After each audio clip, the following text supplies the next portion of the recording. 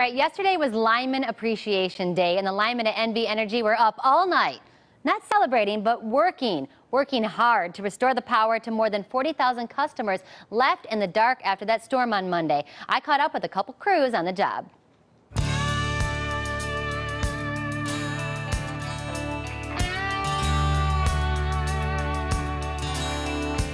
So the three most popular ways we lose power here in the valley are cars hitting the equipment, Mylar balloons, believe it or not, getting wrapped around the wires, and of course, Mother Nature, which we experienced on Monday night. I'm here with Ishmael Sanchez from NV Energy. First of all, this is a pretty good day to be celebrating Lineman Appreciation Day. Yes, Courtney, our teams love doing this work. This is their profession, and this is what they live for.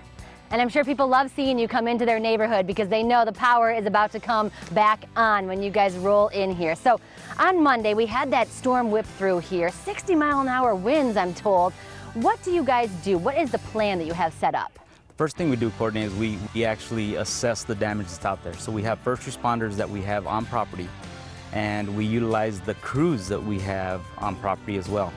Now, if the damage exceeds the crews that we have available, then we do call out crews to come help repair. And you always have crews on standby. I mean, this is something that it's always ready for. Yes, that's what they live for, Courtney. And you mentioned first responders. I mean, when it comes to storms and power outages, you guys really are our first responders. So what's the priority? I mean, do you have priorities when you go to restore the power? Yes, we do, Courtney. Our priority is our emergency facilities, which is going to be our hospitals. And after that, we do prioritize by the number of customers that we can restore. Gotcha. So if one fix can fix more customers, that's the one you're going to do first? That's what we concentrate on, yes. All right, so what are the guys behind us doing? Well, right here we have a pole that actually burned, the top of the pole burned out. Geez. So right now we're actually repairing that pole, and we'll schedule that for repair in the future. Behind me, we actually have a pole, a cross arm that had actually split. Oh. So right now our lineman is up there and he's going to repair that cross arm. We're actually going to replace it. So we're not going to repair it, we'll replace it right now so we can get the customers back in power.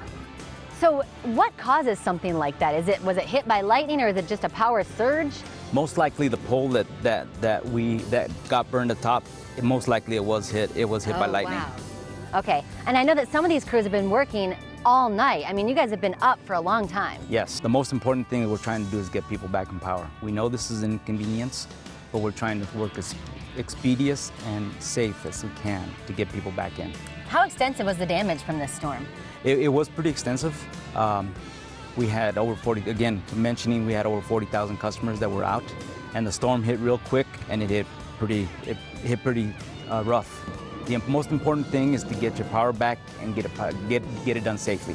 That's right. And of course, we want to thank NV Energy for being one of our Community Pride partners.